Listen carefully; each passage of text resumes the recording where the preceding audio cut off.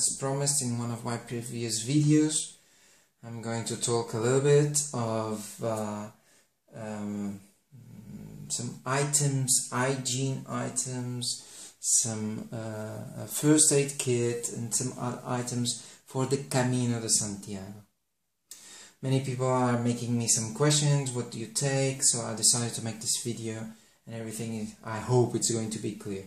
Some of the things are an option and some are a must. Of course, you will say I need more than that, others will say I need less than that. This is what I take and this is what I need, respecting my personal experience in the Camino de Santiago. So, options. So, I have this as an option. This is aftershave and this is a razor blade. Some of the Caminos, most of the Caminos I've done, I didn't use a razor blade. I just let my beard grow. So, of course, I don't need aftershave. Other thing that could be an option is using either shower gel or a soap bar. I don't use shampoo or air conditioning or foam or air foam or whatever other things. So I use the shower gel in the Camino or the soap bar to wash my hair, to wash my body, and sometimes to wash some clothes. So you can use these one or the other for those goals. Other things that you're going to need, of course, is deodorant, toothbrush, toothpaste, dental floss. These are earplugs, so you can have a good rest at night. People snore, make noise in the morning before they go out. So this is one of the things that you should consider taking, especially if you're going to stay in a refuge or albergue where you sleep together with other people in the same room. Other things that so this would be the cleaning necessaire, personal hygiene necessaire, what you need. Here are some items that you might consider using the Camino de Santiago. This is some cordelette or some cable, and this will be useful to put your clothes to dry, especially when the other lines are occupied, so you might need and take one with you. Clips for your clothes. There are some safety pins as well that you can use to repair the clothes, your equipment, even to put your clothes to dry, hanging from your backpack. So if there isn't enough sun in the day before while you're walking, you can hang your clothes from your backpack. This is something that people do.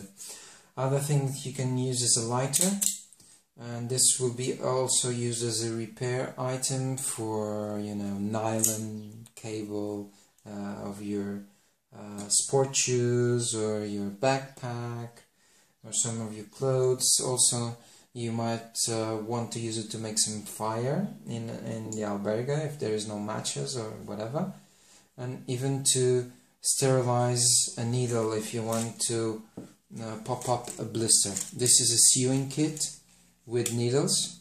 Of course, this is to repair your clothes, but also the needle can be used to burst one of your, if you have a blister. So this is also useful. This is a nail file, and this is a knife, a multi-purpose knife. Of course, what I use the most is the knife itself and the scissors, and that is a very useful item also to have in the Camino. What other things are you going to find here? So you have some paper tissues, also useful. Sometimes you might find some a bathroom without toilet paper, so that could be definitely very useful. other things. So this is more your medical kit for the Camino. So here you have some dressing, you have some gauze, plaster, Q-tips, some strips, and this is one of probably most important items. This is something called Compete, and is like a second skin. Very useful to protect your feet from blisters, and also has a healing aid within the Compete. So I'm going to open for you to see. And this is still something like this, and it's kind of thick, so it's really used like a second skin to prevent blisters.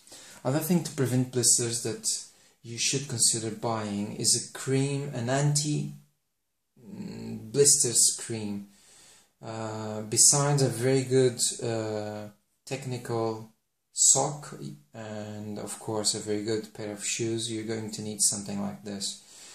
Before you put your skins in the morning, your socks in the morning, you should put a little bit of this cream on your feet to prevent blisters. This is something very, very useful.